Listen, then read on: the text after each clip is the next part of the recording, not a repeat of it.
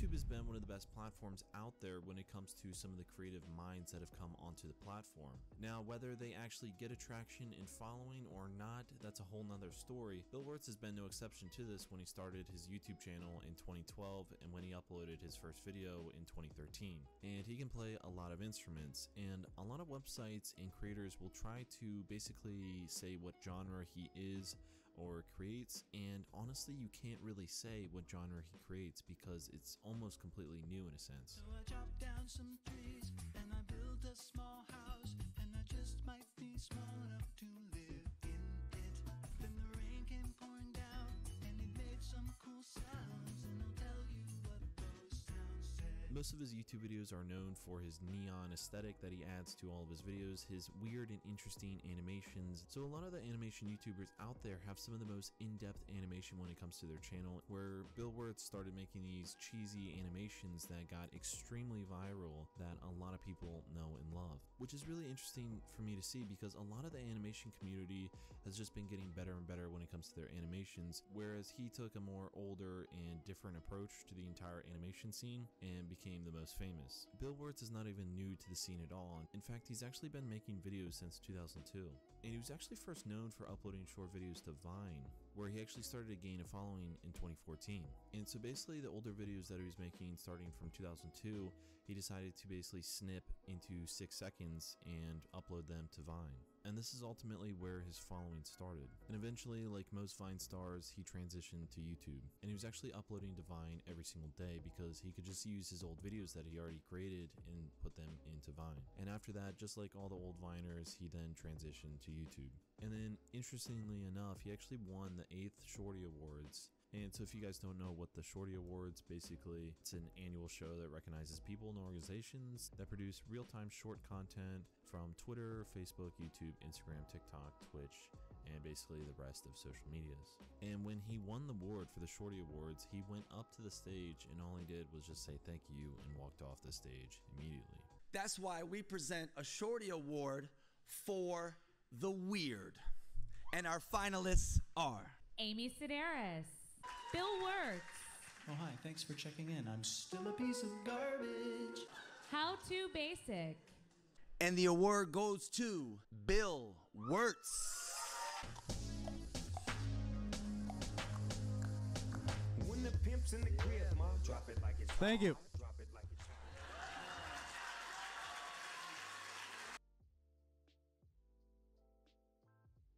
And then in 2016, Bill uploaded The History of Japan, which was a 9-minute video on YouTube that outlines Japan's history in a very short and interesting way that no other animation artist was ever doing at the time. Basically, he put his own unique style on the entire format, and instead of just making a serious video, he basically put in a lot of his own jokes, and a lot of the community really loved it, and it basically went viral very fast. And I think that's what ultimately got him very big at the time, was that he put his own spin on the entire format of his different, quirky comedy on his own YouTube videos. And then a week later, after this was uploaded, it garnered over 4 million views. And then it also gained considerable attention from users on Tumblr and Reddit. And this was when I personally found out about Bill Wurtz myself, was when a Reddit user posted the same video, and all of Reddit went crazy about the video. And ever since then, the video is now over 55 million views. So after The History of Japan, Wurtz uploaded a 20-minute follow-up, which was the history of the entire world,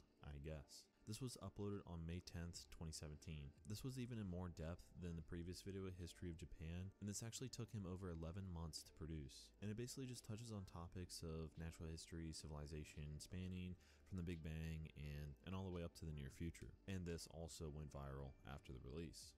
And it even gained 3.2 million views the first day. And it actually became the most upvoted YouTube link in Reddit history. And currently the video sits over 86 million views. So after The History of the Entire World, he then started making more of his music video type of style. After 2 months, I was still writing.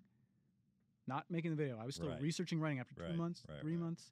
And it's at 12 minutes, and it's like reading at 14. Yeah, it's just... You got to turn ads on, dude. So how long did it take you?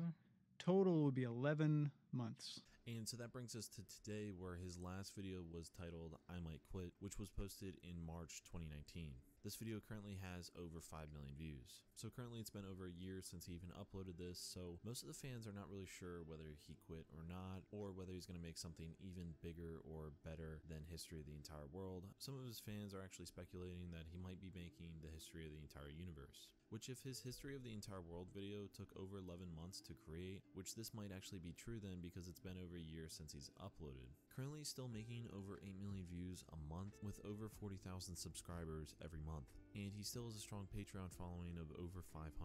And if you go to his Twitter page, the last thing he ever posted was in June 2019. So you might be thinking that he fell off completely and entirely. Well, that's actually not the case, because if you go to his website right now, and if you go to the page where it's just titled questions, then you can find that he's still answering questions from even yesterday as of this video that was posted. So basically you can just type in a question and ask it, and he will actually answer, or he will already have a pre-made answer on the page. And if you go to his subreddit, his fans are still there speculating what he's going to be creating next, which like I said earlier, they're thinking that he's creating the history of the entire universe. Now either that happened or he just completely burnt out entirely because of the amount of time that was needed to create a video. I'm not really too sure about that because he's still answering questions on his website. I'm thinking that he's going to come back and make a video within a year at least. So that's really who Bill Wurtz is and what happened to him and where he is now. So we're not entirely sure, and you can't really find anything on the internet or any interview currently. So we're not really sure when he's going to come back, but we're pretty sure that when he comes back, there's going to be a massive video just like the history of Japan and the history of the world. And the hidden meaning is that I'm the devil Illuminati 666. Please vote for me.